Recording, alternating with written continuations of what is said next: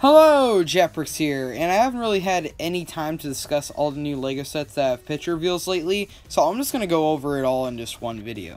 So first of all, we have the LEGO Ninjago 2018 summer sets, which will include Lloyd's Journey, Cole's Dirt Bike, Shuricopter, Firefang, Katana, 4x4, Lloyd's Titan Mech, Land Bounty, Castle of the Forsaken Emperor, also some Spinjitzu crap, which will be for Lloyd, Jay, Zane, and also Kai versus Samurai. Well, you know me, I really despise Ninjago, so none of these really interest me.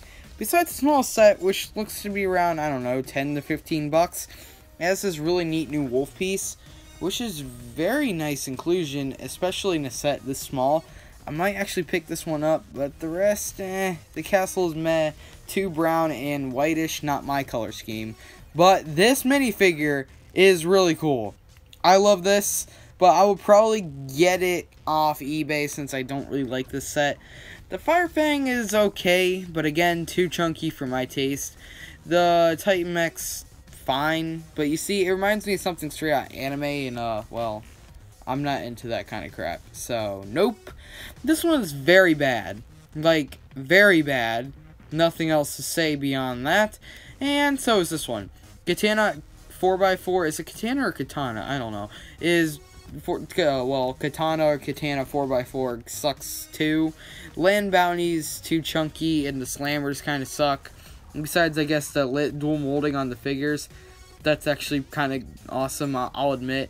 Next, there's the City 2018 Summer Sets, which include Maintenance Mission Shuttle, Rover Test Drive, Mars Research Shuttle, Space Station, Rocket Research Control Center, and the Space Research and Development People Pack. Okay, these are fine. The small set is okay.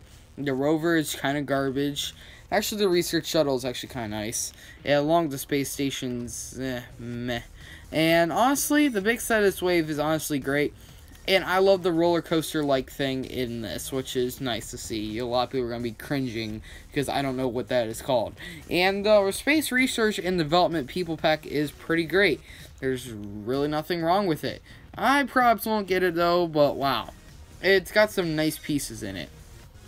And finally, there is the Summer 2019 Creator Sets. These are pretty nice.